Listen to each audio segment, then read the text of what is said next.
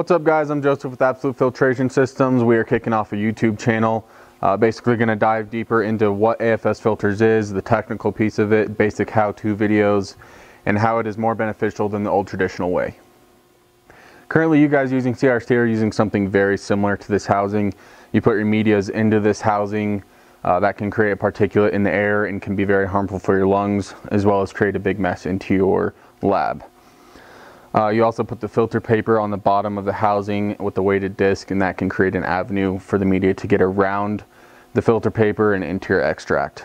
Some of you are using these centered filter discs as your main filter device, and it can become very clogged and will need replaced. Finally, cleaning.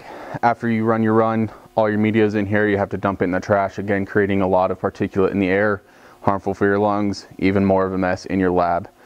So you have to clean the housing, and then you also have to clean these. So here at AFS we created these disposable filters. How it works, you just slide it in your housing. After you're running, you're finished with it, take it out, dispose of it with no cleanup at all. Additionally, this filter paper is hermetically sealed into the mold of the cup, which allows for no media to go on the outside of the cup. We have our own blends depending on what you're after for filtration on your extract. The way it works is you just peel the lid off, slide it in your housing, and stick it in line in your system.